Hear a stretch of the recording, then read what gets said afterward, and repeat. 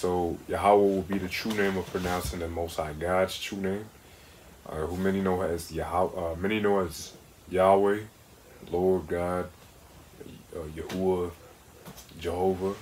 His true name is Yahweh. Yahweh Shai is a way of pronouncing who today many call Christ, Jesus, Yeshua. All these different plethora of names, we know that their true names are pronounced Yahweh, Bahashem, Yahweh Shai.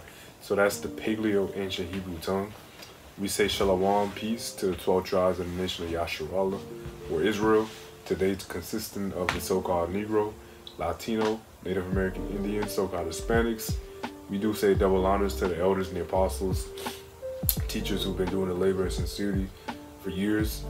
Starting off with the elders of Great Millstone, and then to the rest of the brothers, the rest of the elders who put the work in for Yahweh Shem Yahushua as well.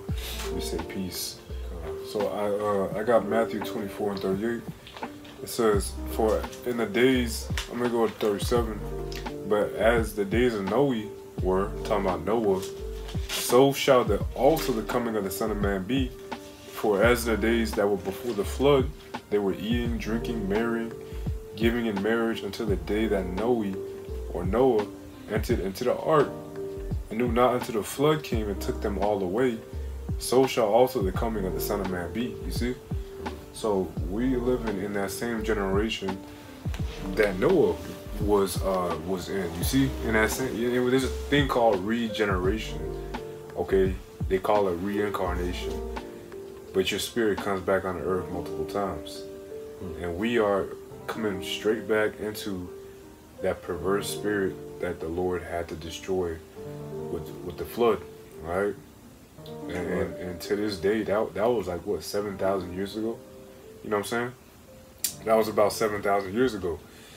You know what I'm saying? We circle right back to that time, and this is the end, okay? But this one's coming with fire. See, let me get this. In the book of Genesis, chapter 6 and 5, and God saw the wickedness of man was great in the earth, and that every imagination of the thoughts of his heart was only evil continually. And it repented the Lord that he made man on the earth, and agreed to him at his heart. You see? So the thought of man to this day is only evil. And this is talk about the time of Noah. You see? Imagine how much more it is now when this is even 10 times, 100 times more wicked, man. Alright? Than it had used to be. Right. You see? Because our people are far gone, man. You know what I'm saying? With this way Esau runs this earth, man, our people are far gone from what we used to be. You know what I'm saying? Our people used to be a decent people. You know, the wickedness back then was nowhere near the wickedness now. You know what I'm saying? So, like it says, man, people nowadays are selfish. Like, what's it say in the book of 1 Timothy? Or 2 Timothy, is it? People are lovers of themselves, things like that. Oh, yeah, third chapter. I just wanted to say something as well on what you were saying, even back in the time of Noah. Now, I forget the exact verse, but I'm going to sort of paraphrase. It's in the Apocrypha, you know. The earth is like a woman, you know, and she's giving birth to these different generations. And when a woman is in her youth, she gives birth to, she's in her prime, she'll be able to give birth to stronger, you know, children, you know, stronger young. But when she's older, which the earth right now is in her, she's old, you know, the earth is old, she's giving birth to you know, weaker, she's giving birth to like weaker children, you know. So in this generation, we're in like the last generation, so we're in like that weaker generation to where it's more wicked, you know. So even in the time back in Noah, that nation in the sight of the Lord was, you know, that generation in the sight of the Lord was wicked, you know. So this nation, like the brother was going into, is horrible, you know. This is just like a sight, a sore, you know, to the eye, to the heart. Let me get this in 2 Timothy 3:1. This know also that in the last days perilous times shall come, for men shall be lovers of their own selves, covetous, boasters, proud, blasphemers, disobedient to parents, unthankful, unholy, without natural affection, truce breakers, false accusers, incontent, fierce, despisers of those that are good, traitors, heady, high-minded, lovers of pleasures more than lovers of God, having a form of godliness, but denying the power thereof. From such turn away. Alright? So in the last days, Paul was given a description of many people on this earth, you see? And that's how it is to this day. You know, people are just fucked up, you know? Like, people are just messed up in the mind, really. You know? People are impatient. People aren't even human no more, man. You know what I'm saying? People act like animals nowadays. If you look back into the scriptures, our people were known for being a very hospitable people. We are very good-natured people, you know, especially Israelites. You know what I'm saying? We used to have it to the point to where you would let strangers lodge in your house, you know? You didn't even know this person from nowhere, but they would stop by and then you would let them lodge in your house. You know what I'm saying? You feed them, you know, give them clothes, you know what I'm saying? Send them on their way the next day or whatnot. Alright, there's many accounts of how our people were a good people, you know what I'm saying? Back then, we didn't need locks on our doors and shit, man, you know what I'm saying? We didn't need to, you know, obviously people stole and shit back then, but it was not on the level it is now, you know what I'm saying? So, I mean, we're far gone from what we used to be, you know what I'm saying? We used to be a very good-hearted people, man, alright? Read the book of Genesis, where Abraham sent his servant to go get Isaac, his son, a wife. And he came across Rebecca, you know. And Rebecca, you can see how good-natured their people were back then. She basically told him, "Hey, I'm gonna get you water. I'm gonna get your camels water as well."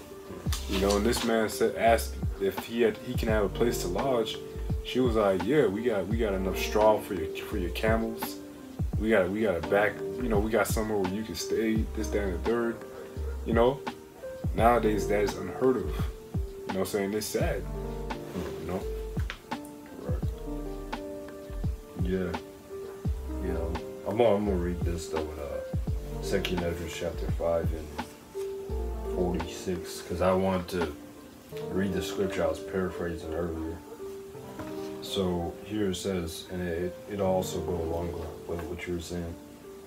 It says, and he said, let me start with 45. And I said, as thou hast said unto thy servant, that thou, which giveth life to all, hast given life at once to the creature that thou hast created, and the creature bare it, even so it might also bear them that now be present at once. So this is Esdras, and I believe he's speaking to an angel. It goes on to say, and he said unto me, ask the womb of a woman, and say unto her, if thou bringest forth children, why dost thou it not together, but one after another? Pray her therefore to bring forth 10 children at once. And I said, she cannot, but must do it by distance of time. Then said he unto me, even so I have given the womb of the earth to those that be sown in it in their times. For as a young child may not bring forth the things that belong to the age, even so I have disposed the world which I created. And I asked and said, seeing that thou hast now given me the way, I proceed to speak before thee. For our mother, of whom thou hast told me that she is young, draweth now nigh unto age. He answered me and said, ask a woman that beareth children, and she shall tell thee. Saying to her, wherefore are not they whom thou hast now brought forth like those that were before, but less of stature? And she answered thee, they that be born in strength of youth are of one fashion, and they that are born in the time of age, when the womb felleth, are otherwise. So, Salakia, I just rambled on there. But, pretty much, you know, the earth is like a woman, and she's bringing forth children in her youth. She's going to bring forth children that are stronger, you know, but when she's older, a woman and her elder, when she's elder, she's gonna bring forth children that are, you know, more weaker, you know. So even time past, like the brother was going into, even in time past, you know, when we used to be people of care, you know, of compassion, you know, we used to be a people of higher, you know, we used to have integrity and dignity. We used to have all these good characteristics and traits that we don't have now. That's also like a, you know, we become weaker, you know, in smaller stature. You know, we become less than we were. You know, we're sort of like a cup half full, you know, or half empty. Either way, we're half. We're lower, you know. So at this point in time, we're just lower. Even if you want to say we're more prone to demons, we're more prone to wickedness. And so in this last generation, you know, even like the elect are had, you know, we may have not we, but the elect, even they will have a hard time, you know, in this time.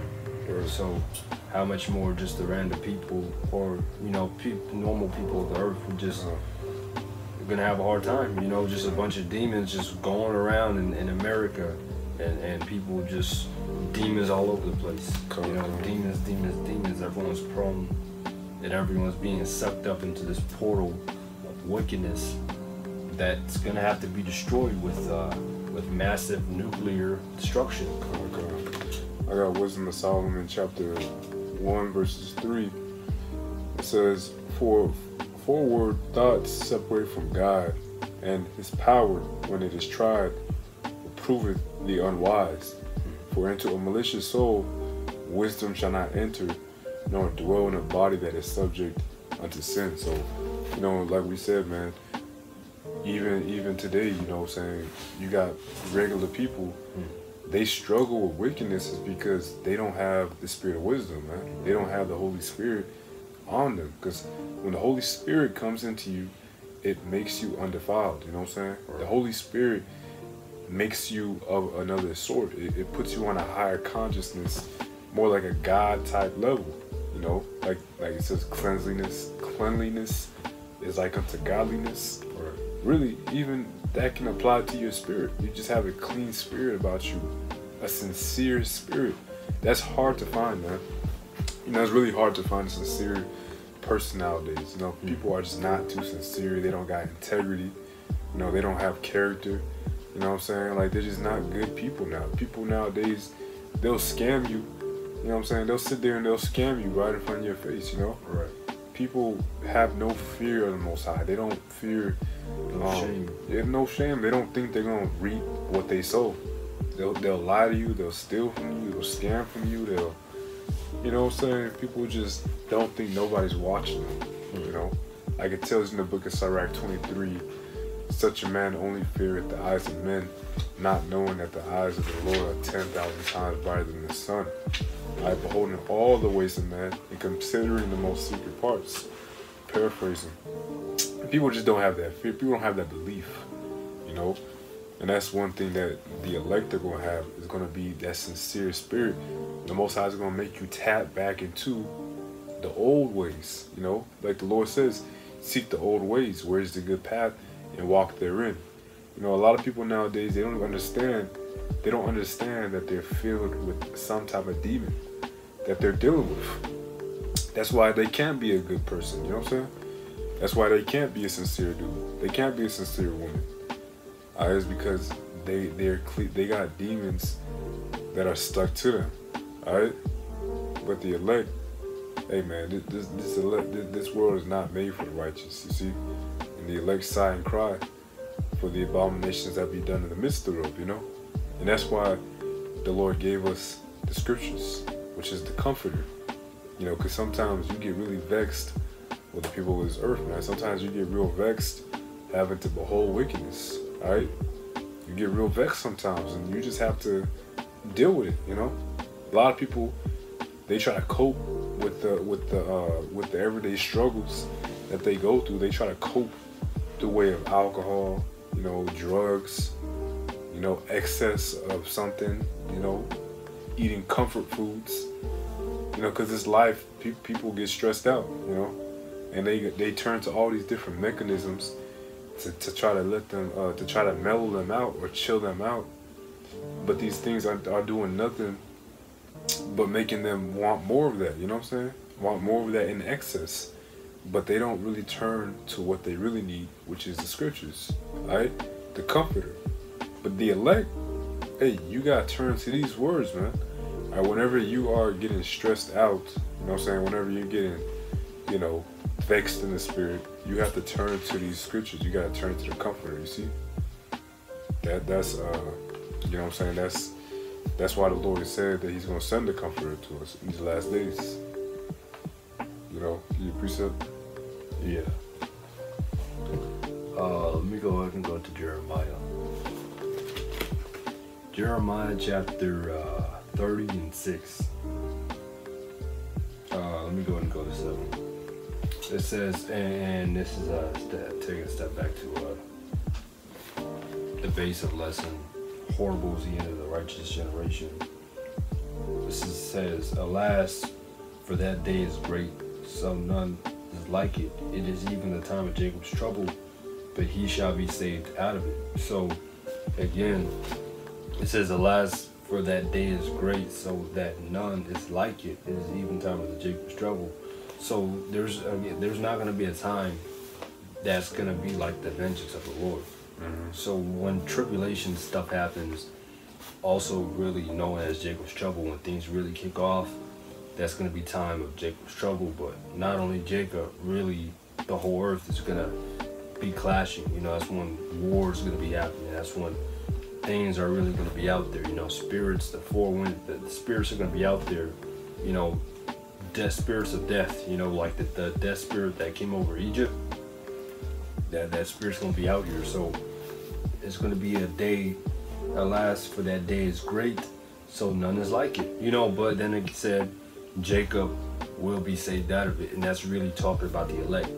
Because like we talked about, well, Yahweh, he said and read that if the days weren't shortened, then, you know, the elect, there would be no flesh that be saved out. But ultimately, some of the elect will be making it out, you know. So we hope that we're a part of that. But in the end, there's going to be massive death. You know, there will be massive death. You know, it will be horrible of this unrighteous generation. You know, that's all I have on that. I got this one last precept to back off of what I was saying, actually. In the book of Psalms 12:1, it says, help, Lord, for the godly man ceaseth from the faithful. It's like here. Help, Lord, for the godly man ceaseth, for the faithful fell from among the children of men. They speak vanity, everyone with his neighbor, with flattering lips and with a double-tongued heart do they speak. Alright? Yeah, and it kind of just goes off to, you know, how we saying, you know, the whole vibration of the earth is really messed up. You know, Jake got a lot of demons on them. You know what I'm saying? Jake is worried about how he can become, you know, the ultimate nigga. You know, he's not worried about how he can be a sincere brother, you know what I'm saying, a sincere sister, you know, being an Israelite. They're not worried about that, man. They're worried about being a nigga, basically. David was saying, man, look, you know, the righteous, the godly, you know, it's hard to find, you know, a godly man, a godly woman in this earth. You know, they fell from among the children of men. And that's why we said, for horrible is the end of this unrighteous generation. You know, says the Lord, as in the days of Noah, when the flood came and it took them all away, you know. It said it took them all away and they knew not, you know. So it's been you know, Lord's gonna catch these people off guard with the judgment of fire. You know what I'm saying? That judgment of fire that's coming, they're gonna know not. You know what I'm saying? And the elect, they're gonna get beamed up. You got anything? Nah. Yeah, so we're not gonna make this video too long, so we're just gonna go ahead and end it off right now. Give all praises to the Most High and to His Son, Yahweh Bashim Yahushai, Bashim Kakodash. All right, till the next time we say Shalom.